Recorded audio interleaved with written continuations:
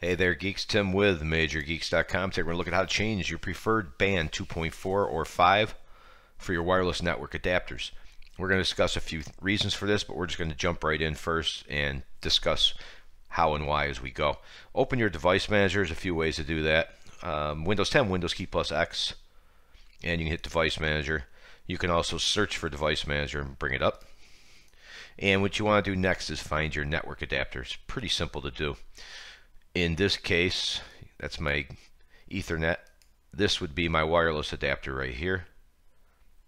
Double click on that.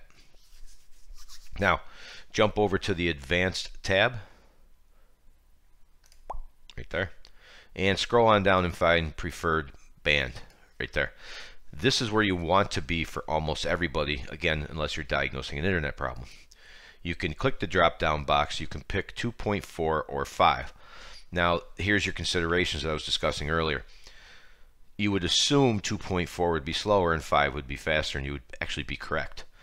But keep in mind that 2.4 is believed to have a, I shouldn't say believe, it just does, has a wider range and covering larger areas, and it tends to get through, let's say, steel doors, maybe even roof stuff like that. The typical interference problems, for example, microwaves. I mean, that stuff doesn't exist quite as bad as it used to in the past, but this is kind of a long shot for diagnosing problems. So I would go to 2.4G, and then you could try 5 first, and if nothing works, just go back to no preference and leave it alone, just in case. So that's it. It's pretty simple to do. Your internet connection might fade out for a minute and come back when you're done. Another thing, this article is linked to in the video description as always.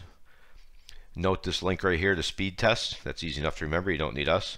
Go ahead and run a speed test before you play around and then come back. That may help you. However, keep in mind that if you're making this change, you're probably doing it, as I mentioned, because you're just not getting the range you want when you're a little farther out. I'm actually having that problem here. Maybe I'll have to try my own guide, where I go through my sliding glass doors and the signal just fades out pretty bad. So, and if that doesn't work, I've spent a lot of time writing these articles here.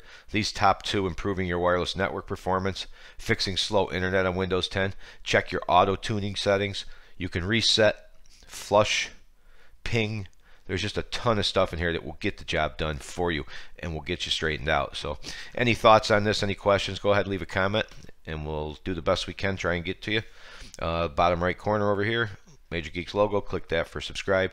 As always, we appreciate you watching and hope to see you again. See ya.